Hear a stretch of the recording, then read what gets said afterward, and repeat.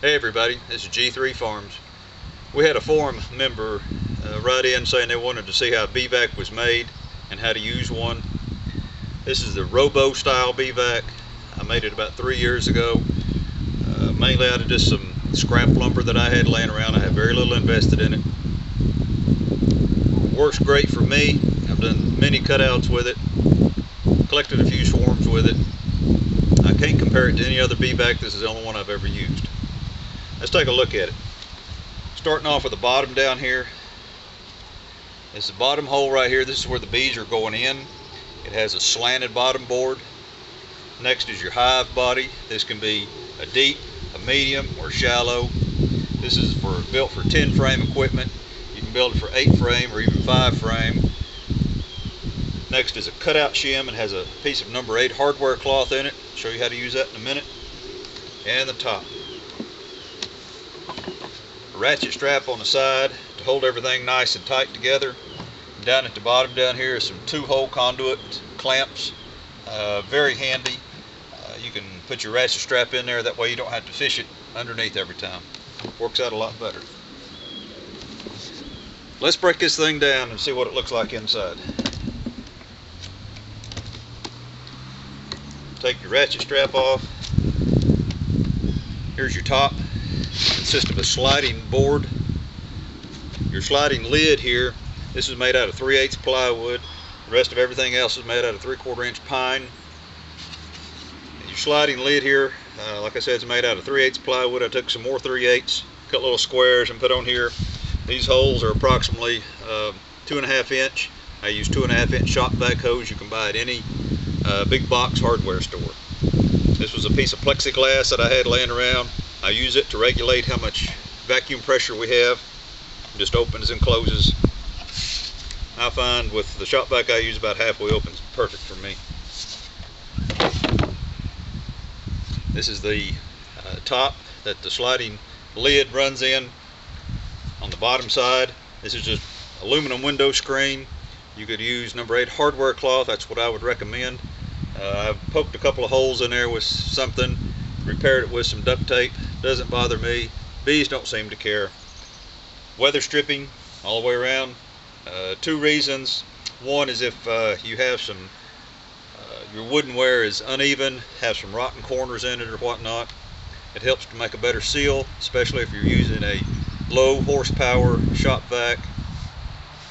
But the biggest reason I like about it is when you put the weather stripping on there and you put it all together, it won't slide around. It's pretty well stuck in place. This is your cutout shim. This one's about 1.5 inches tall.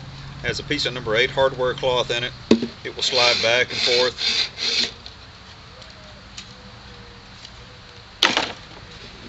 This is just a standard deep hive body. I like to put old comb in it that gives somewhere for the bees to stand. That's after you suck them in. If you don't have drawn comb, that's fine. At least put some foundation in there. Give them somewhere to stand. Empty frames, they don't have anywhere to stand. This is your bottom board. Again, I have about a 2.5 inch hole diameter for my shop vac hose. This is where the bees get sucked in. You can see this board is slanted. The bees come in and they can walk up this board right here and up into your drawn comb or your foundation. Everybody always asks, what's the dimensions? What's the dimensions? I don't know. This is the same size as a hive body. If you're running 10 frame hive bodies, same dimension. 8 frame hive bodies, same dimension. 5 frame hive bodies, same dimension. Here's another Bee Vac I made for 5 frame equipment. Works great. Same identical setup. This one's made out of plywood. Got it off a job site they were throwing away. Same thing. Now let's build it all back up. Got our bottom board. Deep hive body. Could be deep, medium, shallow. Cutout shim.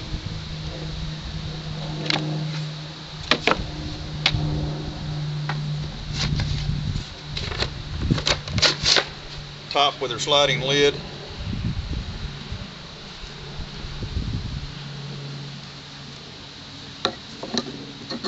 hook her ratchet strap up to her conduit straps.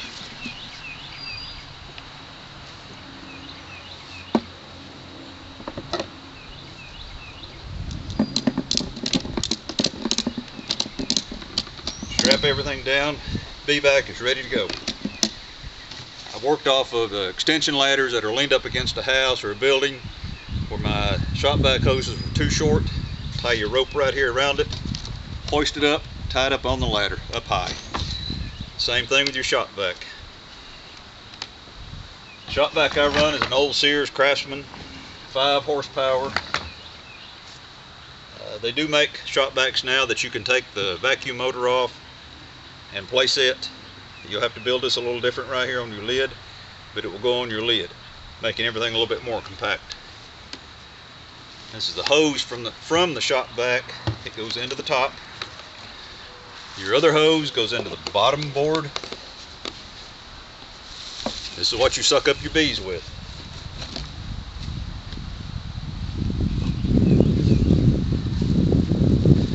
You can use these crevice tool attachments. Just remember, when you choke down the size from big to little, you may have to adjust your vacuum pressure right here just a little bit. You want just enough to get the bees into the hose. You don't want to suck them up real hard, like you're trying to suck up a lot of water off the floor. You'll have dead bees, trust me. Now, about the cutout shim, how to use it. Alright, we're going along doing our cutout, vacuuming up bees, cutting out our comb, rubber banding it into frames. Rubber banding our comb into frames. We get all our comb out. Brood comb is all we're after. Let's just say we've got 5 frames here. You want to fill up this box full of frames, whether they're empty frames, frames with foundation, or what have you. If you don't, when you start down the road, these frames will go sideways and fall out. Big mess. It's just so much easier to stick empty frames down in here. These are frames I've got ready. Got some rubber bands on them. Waiting for a cutout call. Ready to go. So now we have all of our brood comb in. Cutout is complete. And we want to reunite our brood comb with the bees that we vacuumed up. And what I like to do, I just use a rag. You can make another little sliding gate down here on this other hole. I just take a rag, pull this hose out. The bees can't come out because there's still vacuum being pulled on them right here. Take your rag, stuff an end right here, and at the same time pull this one out. That'll kill the vacuum. Now, we have our vacuum bees trapped in our hive body. Take your ratchet strap off.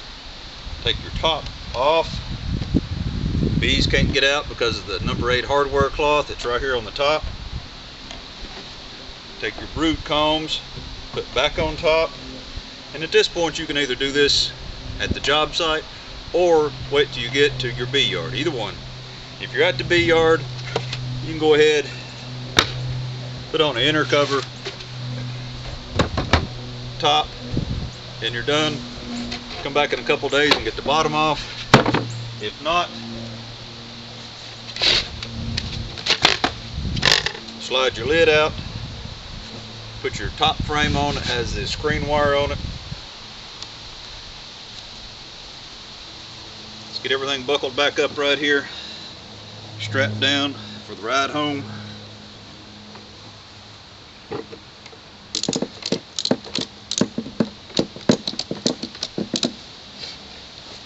Be very gentle when you're pulling this out. Bees will be stuck to the bottom side of it. So as you pull this out, just pull it out slowly and just a little bit. Before long, you can watch, bees will start coming up in the top. They'll come around to the side, up behind the screen, and start standing on this brood comb. And you'll be able to see them up here in this screen. This time your cutout should be finished. Just every little bit, just come by, try to ease this out just a little bit more. And you can start picking up your tools, repairing the house or structure, whatever you're doing. That gives you time to let the bees come up. That's how this works. It's a beautiful thing, works great. The only thing I do not like is the cutout shim. I used it one time, and it's my fault that I don't like it. I've cut my slot right here too big. So when I get my screen wire pulled all the way out, this is big enough for bees to get out. I wasn't thinking. This needs to be small, just enough for the screen wire to slide through, or bees will get out. And vacuum bees are usually pissy bees. Well, I think that's about all I've got on the shop vac. If you got any questions, just shoot me a PM. I'm going to post this on the forum. Ask questions there. This is, like I said, the 5-framer that I made. I much prefer the 10-frame unless you have a very small swarm or a very small cutout. That's about all I've got. Thanks for watching. And I hope you can build you a Bee Vac and everything goes good for you. Happy cutouts. See ya.